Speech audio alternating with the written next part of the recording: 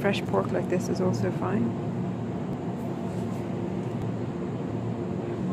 I would avoid a stuffed loin of pork because this is full of a bready stuffing. So I just stick to the plain meat, like the fillet of pork. Pork belly is fine, except this one is marinated in teriyaki sauce. So just the plain pork belly is fine. But again, on the weight loss phase, I would avoid it or have it occasionally because pork belly tends to be very fatty. Some people are okay with bacon. Again, it's always full of nitrates, and so I tend to avoid it. You get smoked or unsmoked. Yeah, if bacon is something you really like, you can try it. So there's all different types of bacon.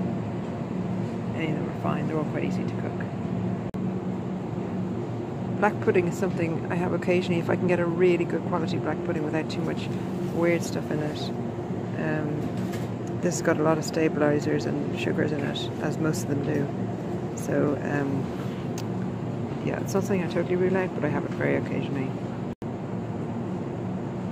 Rashers are the same as bacon, quite high in nitrates and sugars. So some people are okay with it.